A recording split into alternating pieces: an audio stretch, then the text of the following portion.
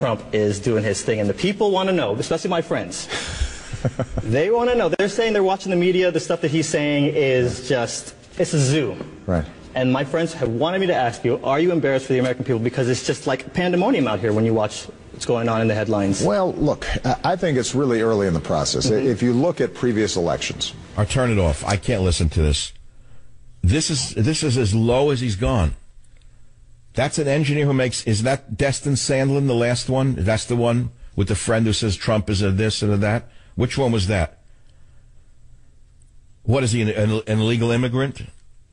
And he doesn't like what Trump has to say about illegal immigrants stealing tech jobs? Is that it? So he speaks about tampons.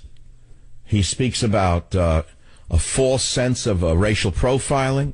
And then he speaks about people stealing jobs from American tech workers.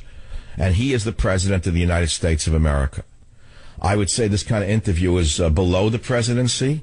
But then again, we've never had a president that has been this low on the totem pole of dignity. Never. It's impossible to believe this. I would say that Sean Penn is more of a journalist than Barack Obama. You say, well, wait, Obama never said he's a journalist. Well, what is he doing talking to people who make YouTubes? Now, I have a YouTube channel, don't I? People tell me I do. I don't know anything about it. I don't make them. But I have, I think, hundreds and hundreds of YouTubes that people have made from all my many years. And I think now I'm going to create a YouTube channel for myself, if there isn't one. Look at the numbers here. Combine the 3 YouTube stars, attention Spielberg, have more than 12 million subscribers. The White House has roughly 634,000. I would venture a guess that if I actually invest any time in my YouTube presence, I can greatly exceed that in a very short period of time. But I don't think I need to. I have an audience of millions on the radio show. Why would the president go to YouTubers who are not known for any intelligence, not known for any intellect? What is he doing? He's not running for office. Why do you think he would do this?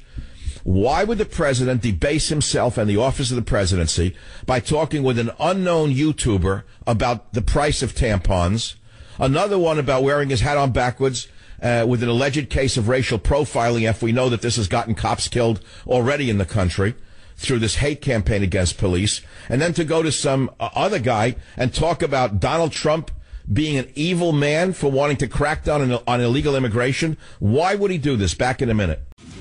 If there was an element named after you, Obamium. You've never been asked this, I hope. I have never been asked this. Yes. Right? So the question is, this is fantastic. So what would you want the physical properties? What would be the elements? What would be the characteristics? Is the element. What would be the characteristics of Obamium? That's right. That's right. Now, that's interesting. Well, you know, I would want it to be stable. Excellent. I would want it very noble. So maybe yes, noble gas. Yes. Okay. I would want it to be a catalyst, but one that didn't get too hot or too cold. Okay. Fantastic. And hopefully it would be one that was useful to humanity, that we could actually use. So there's Obama on another YouTuber. He didn't know what an element was. He said, what are the elements of the element? Which he caught himself immediately. The earphone went off. Must have given him some headache. And the guy asks him an intelligent question. If an element were named for you and it was called Obamium, or Obamium, or Bummerin, what would the characteristics of this element, Obamium, be? And Obama actually intelligently says, I'd like it to be stable and a catalyst, which I thought was an intelligent answer, incidentally. But he is actually unstable, and he certainly is a catalyst for division and for revolution. There's no question about that. So he'd be a combination, if you were to find an element name an element, Obamium, it would be sort of on the order of magnesium combined with something else. Remember when you're in high school chemistry, when you dropped a little piece of magnesium in water, it sizzled and threw off a white smoke? That would be sort of Obama combined with some other characteristic, I think. Somebody sent me this, and I don't think it's off color. I've been pondering whether to read it on the air, and I hope that you don't find it offensive at all. I really mean that. But I don't find it offensive. I think it's intelligent, and it's related to science in a way along the lines of what we just did. And it was this. It says chaos theory. In chaos theory, the butterfly effect is the name given to the sensitive connection between initial conditions in which an insignificant event in one state in nonlinear systems can result in sometimes catastrophic events in the universal state. In other words, although unlikely, it is possible for a butterfly flapping its wings in Texas to cause a typhoon in the Japanese Sea. Case in point, they write, in mid-20th century America, an 18-year-old hippie freshman in a Honolulu college had sex with an older alcoholic Kenyan on a student visa who had a wife and a child back in Africa. And this less than significant event started the collapse and dissolution of the United States of America. That came to me blindly from nowhere, called chaos theory.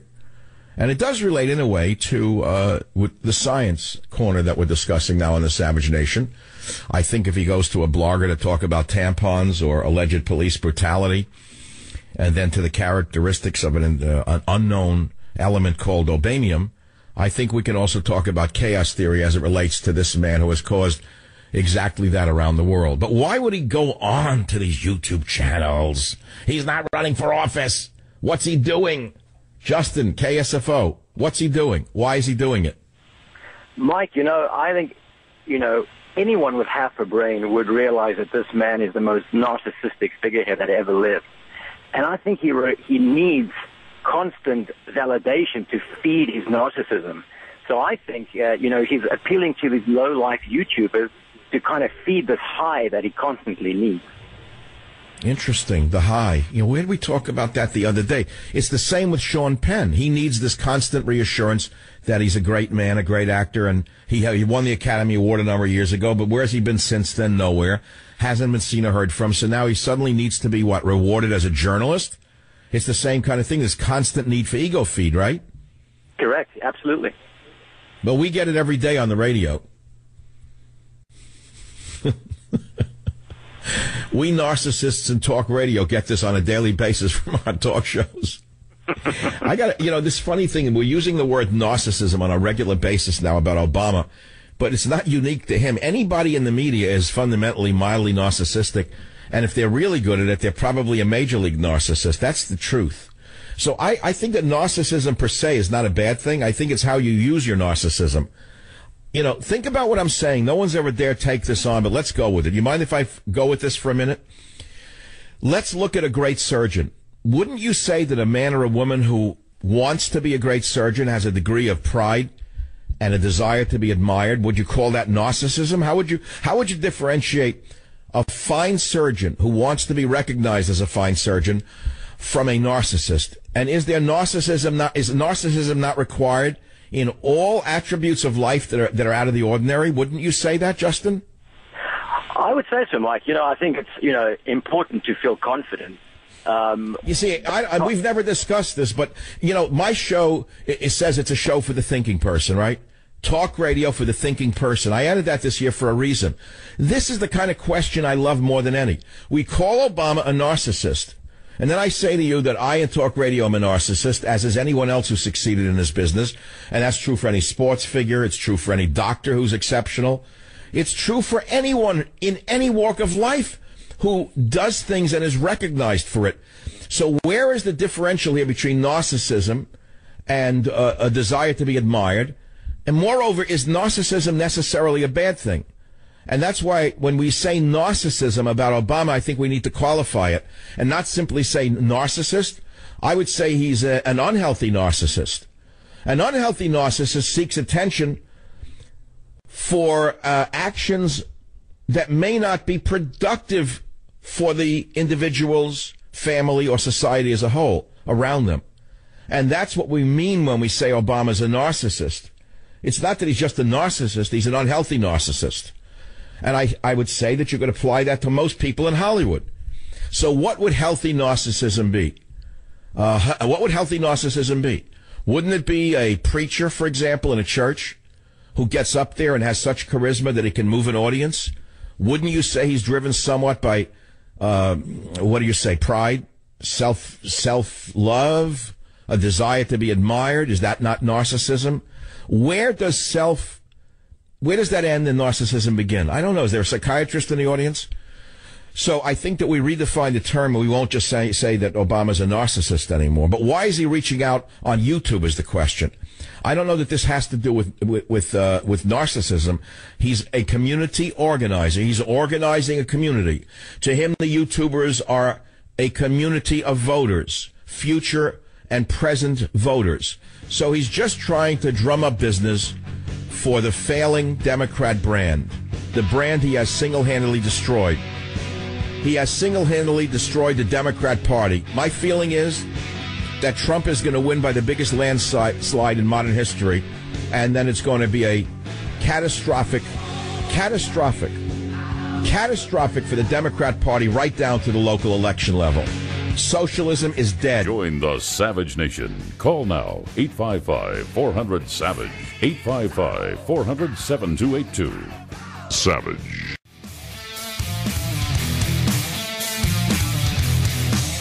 She looked at my palm and she made a magic sign. She said, what you need is love potion number 9. Love potion number 9. That's something this country can use. Welcome back to the Savage Nation. So the President of the United States of America ignores the stock market crash, ignores the humiliation of the U.S. Navy, and goes on a YouTube channel today with 3 unknown YouTubers, talks about the taxation on tampons,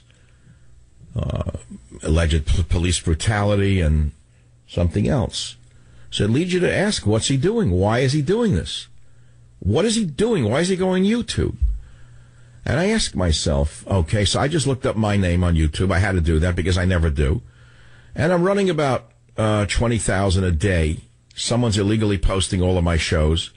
They probably mean well by it, but truthfully, it's copyrighted content. It's owned by Cumulus Broadcasting. The thing is they're taking every one of my shows and putting them on YouTube, and 10,000 people view it one day, 20,000 another, 22,000 another, 27,000 another.